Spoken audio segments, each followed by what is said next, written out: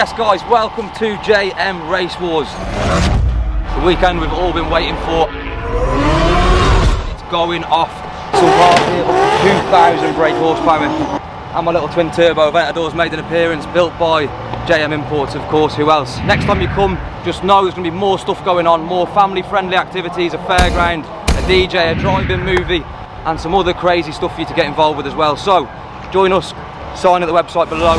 JM Imports, JM RACEWARS, the Cannon Run. The weekend's been mental.